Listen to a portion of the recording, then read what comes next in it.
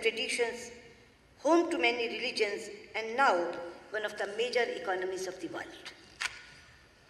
I carry the greetings of my Prime Minister, Shri Narendra Modi ji, and 1.3 billion Indians, including more than 185 million Muslim brothers and sisters. Our Muslim brothers and sisters are a microcosm of the diversity of India. They speak Tamil and Telugu, Malayalam and Marathi, Bangla and Bhojpuri, and any of the numerous languages of India. They have diverse culinary tastes, myriad choices of traditional attire, and they maintain strong cultural and linguistic heritage of the regions they love and they have lived for generations. They practice their respective beliefs and live in harmony with each other and with their non-Muslim brethren. It is this appreciation of diversity and coexistence that has ensured that very few Muslims in India have fallen prey to the poisonous propaganda of radical and extremist ideologies. Your Highness and Excellencies, 2019 is indeed a very special year. In this year, the OIC is celebrating its Golden Jubilee, the United Arab Emirates is celebrating Year of Tolerance, and India is celebrating the 150th birth anniversary of Mahatma Gandhi, a global symbol of truth and non-violence. It is therefore a matter of pride for me and for India to be invited in this special year to be your guest of honor and to be extended a hand of friendship. I convey my deep appreciation to Foreign Minister, His Highness Sheikh Abdullah bin Zayed, for his sagacious leadership and for his invitation. Thank you, Your Highness. Your Highness and Excellencies, in the past 4 years, few relationships have seen as much engagement as India's relationship with UAE and indeed with the entire Gulf and West Asia region. It is a return of history. UAE has shown how a nation can power its progress with a grand vision, with the openness of the world, with an embrace of technology, with investment in human resources, and with an environment that nurtures talent and cultures from around the world. We also express our special gratitude to Saudi Arabia, Bangladesh, and other friends for their strong support for hearing India's voice in this forum. Your Highness and Excellencies, the OIC member constitute more than 1/4 of the members of the United Nations and nearly a quarter of the humanity. It is an organization that has a key role in shaping our world. It brings together nations on the foundation of a common faith, but also by a shared desire for a better future for their people. From Southeast Asia to the shores of Latin America, from the steppes of Central Asia to the vast expanse of the African continent, from South Asia to the great arc of West Asia and North Africa, the nations represented here also reflect a magnificent diversity of language and literature, customs and culture, history and heritage. Your Highness, Excellencies, India shares much with you.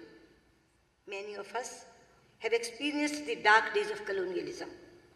Many of us saw the light of freedom and the bright ray of hope at the same time.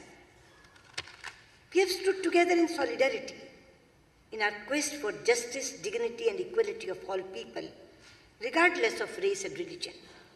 We have worked together to fashion global institutions into representative platforms, defined not by the interest of a few, but the voice of all sections of humanity. We have together struggled for a world where access to resources, markets, and opportunities is fair and balanced. And with so many nations here, India has forged deep bonds of friendship and close partnership. Friends, as India's economy has grown and become more integrated with the world, these partnerships have become stronger. We have excellent political ties marked by warmth, respect, and goodwill. With many, we have expanding defense and security cooperation. Our economic engagement is robust and growing rapidly. Our digital partnerships are shaping the course of our future, and our ties have the warm glow of deepening human and cultural links. Nations to our east, Brunei, Indonesia, and Malaysia, are important pillars of India's Act East policy and of our broader engagement in the Indo-Pacific region. In our neighborhood, with Afghanistan, Bangladesh, and Maldives, we have ties forged in our shared struggles and sacrifices, in the immeasurable warmth of our hearts, and in our unwavering commitment to the security and prosperity of our people and region. In Central Asia, where human aspirations linked us across the mightiest mountains since ancient times, we are rebuilding our relationship along new routes of possibilities. We do this especially with and through Iran, a country with which we not only share civilizational and cultural links, but a partnership that is vital for stability and prosperity in our region. In West Asia, our solidarity with the aspirations of the Palestinian people have remained unwavering. Our international journey was often pursued in close partnership with Egypt. Iraq and India have stood together in our triumphs and trials. We have with great admiration supported Jordan's efforts in strengthening the voices of moderation and building bridges of understanding between faiths. Further to the west, with nations like Tunisia, Morocco, and Algeria, we work for a shared desire for a more inclusive world. With Turkey, a nation with which we have many strands of connected history, we are imparting new momentum to our ties. Our many friends from Africa are here. It is a friendship of deep emotional bond that comes from shared struggle for freedom and for a voice and a place in the world. Today, on the foundations of that extraordinary heritage, India and Africa have launched a new partnership of prosperity in the dynamic African continent. And here in our neighborhood of the Gulf region, our relationships are as old as time. The tides of Arabian seas have carried forth our timeless links of trade, culture, and religions. Presently, the Gulf region is our largest market, supplier of energy, and source of remittances. More than 8 million Indians living in the region are the 8 million vibrant threads of this partnership. But now our relationship is much more than that. Thanks to the extraordinary effort and attention by Prime Minister Narendra Modi and the leadership of the region. It is an indispensable strategic and security partnership and a natural economic partnership of immense value to our nations and for our shared region. Your Highness and Excellencies, today we all live in a world of sweeping changes and multiple challenges that happen but rarely in history. We see global shifts in power. The center of gravity of the global economy is moving to Asia. The international order we are familiar with is changing. Freedom, opportunities, connectivity, health, education, and prosperity are more widespread than ever before. The time it takes nations to lift people out of poverty is getting shorter. Digital revolution has created unprecedented opportunities to empower people and transform our economies. We have affordable and accessible technologies that give us hope for a sustainable energy future. Yet, we also live on the edge of uncertainties. Tensions, turbulence, disputes, violence, dislocation, displacement are also at a high. Conflicts within and between societies are rising. We are also seeing the human and economic costs of climate change. And we are witnessing the terrible daily destruction in senseless terrorist violence. It is destroying lives, destabilizing regions, and putting the world at great peril. The reach of terror is growing. Its lethality is increasing, and the toll it is taking is rising. In the rich diversity of Southeast Asia, in West Asia and the Gulf, in North Africa and Sahel region, in Europe and North America, in Afghanistan, Bangladesh, and India, we see the terrible face of terror. Excellencies and Your Highness, terrorism and extremism bear different names and labels. It uses diverse causes, but in each case, it is driven by a distortion of religion and a misguided belief in its power to succeed. The fight against terrorism is not a confrontation against any religion. It cannot be.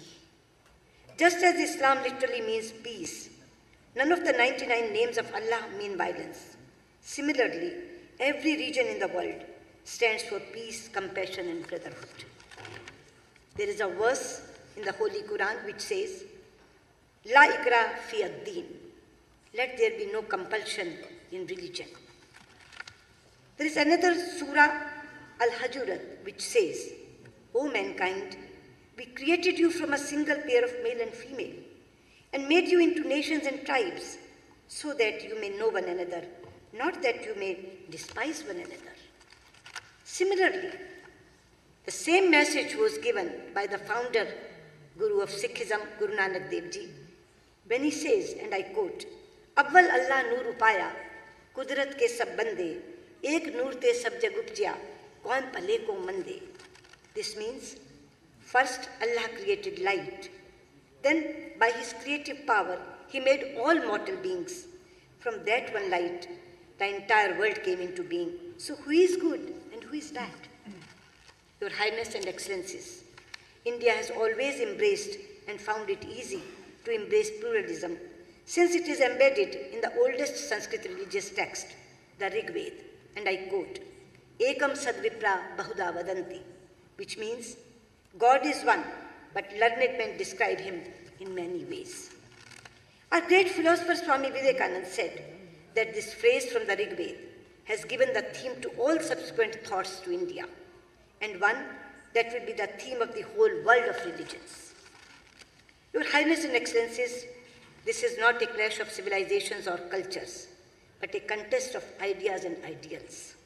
As Prime Minister Shri Narendra Modi has often said, it is a struggle between the values of humanism and the forces of inhumanity. Your Highness and Excellencies, if we want to save the humanity, then we must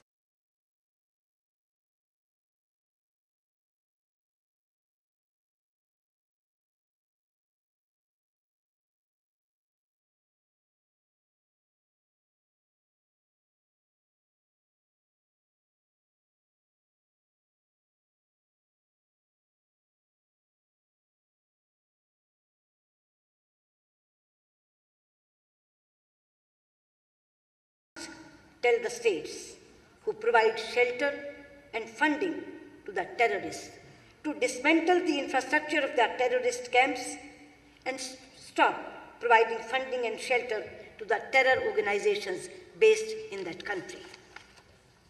At the same time, I would like to say that this menace cannot be fought only through military, intelligence, or diplomatic means. It is also a battle that must be won through the strength of our values and the real message of religions. This is a task that states, societies, sages, scholars, spiritual leaders, and families must pursue through personal contacts and on social media. And for this, faiths must speak to faiths. Cultures must engage with cultures. Communities must build bridges, not erect walls. The youth must shape the future, not destroy lives. Your Highness and Excellencies, I am particularly pleased to participate in a conference whose theme is a roadmap for prosperity and development. However, I may enter a caveat. The young are not going to be content with only roadmaps. They want roads as well. They also want them to be built fast. It must be our common objective to ensure that we leave them a world that is infinitely better in terms of equitable economic growth and social justice than the one we inherited. That is the mission which has brought us together in Abu Dhabi, a city that has matured into a landmark of Asia and the world. Your Highness and Excellencies, India is the world's third largest economy on purchasing power parity and is the fastest growing one. We are prepared to share our market, resources, opportunities and skills with our partners. We will do what we can within our capacity to ensure that the path to development remains open to all and the global trade regime is open, stable and fair. Your Highness and Excellencies, at 50, Organization of Islamic States is making a new beginning. The choices you make, the directions you set, will have a profound impact on humanity. The OIC has a huge responsibility and a great opportunity to lift humanity to a higher level of peace and prosperity, and to make this planet a better place, not just for your people, but for the rest of the world. And we will work with you to spread the true meaning and mission of all religions, promote respect for and between faiths, counter the language of hate with a message of harmony, advocate moderation over extremism and pluralism over exclusion, inspire youth to the path of service than of destruction, build bridge of understanding and reduce barriers across cultures and religions. Your Highness and Excellencies, the late President of India, Dr. APJ Abdul Kalam, popularly referred to as the People's President, said, and I quote, "Where there is righteousness in the heart, there is beauty in the character. When there is beauty in the character, there is harmony in the home. When there is harmony in the home, there is order in the nation. When there is order in the nation, there is peace in the world." Your Highness and Excellencies, I come from the land of Mahatma Gandhi, where every prayer ends with the call for Shanti, that is peace for all. I convey our best wishes, our support, and our solidarity in your quest for stability, peace, harmony, economic growth, and prosperity for your people and the world. Thank you. Shukran.